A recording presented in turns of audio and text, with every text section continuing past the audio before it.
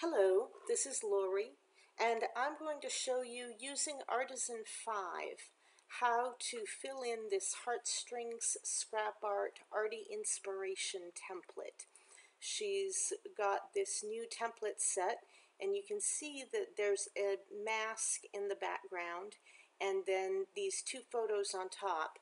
And with some of the creative team inspirations, you'll see that these photos match up with a photo that's in the mask behind it.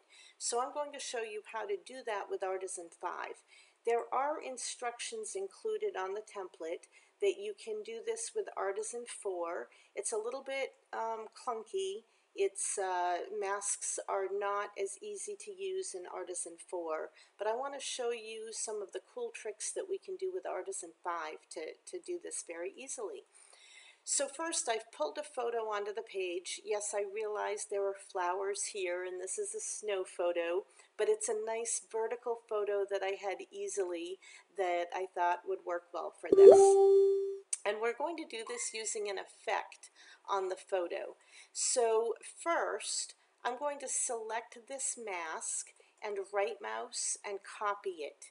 So I've copied it right off the template itself. Now I'm going to go to the photo and select it, right mouse, effects, edit, add an effect. I will choose insert a mask layer, and then when I click the drop down, I have a choice to paste. So I will paste, and this is the mask that I just copied from the template. So I didn't actually have to go into a kit anywhere and get it. It's right here on the page that I'm looking at. I'm going to leave it as alpha and say OK, and then I will OK this, and you can see here's the mask on the photo. So I will use my Shift key to select the mask as well as the photo, and arrange. I am going to make it the same size in both directions and plop it on top, and then I'll just group and ungroup so that it goes to the right layer, and I can scroll on down. Now at this point I could take that mask that's behind and I could add some paper or a color to it so it kind of gets all blendy on the background. I'm just going to make it disappear for the moment. So here's my photo, and here are these photo spots, and they are live. So I can bring the photo into each one of these and then zoom and move it around until I get it to what I think is close to the same spot. Now you can see that I can't zoom up any further than that. It won't get any bigger. So over on the side, instead of importing it and just pulling and dragging, I could say fill the selected element with the photo, which brings up my crop box.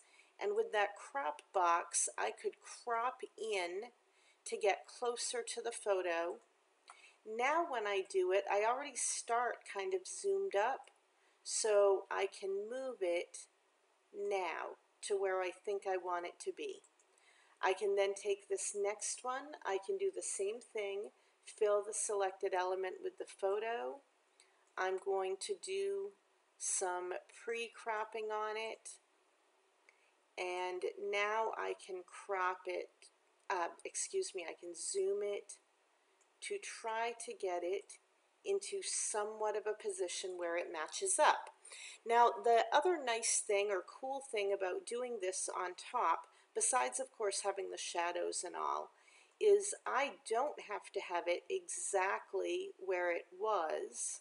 I can now move it over a little bit if I choose to, but my photo in the background on the mask is also live. So I can move that over if I would like. There we go. To get it lined up also about where I want it to be. So while this does take a little bit of an eye to do, everything there I can manipulate to get it lined up exactly where I want it to be. I maintain the shadows, giving each one of these photos that curled edge, and of course the mats on top. So that is one way to very easily make everything match up when you're using a mask with photo spots on top using Artisan 5. Have fun with it.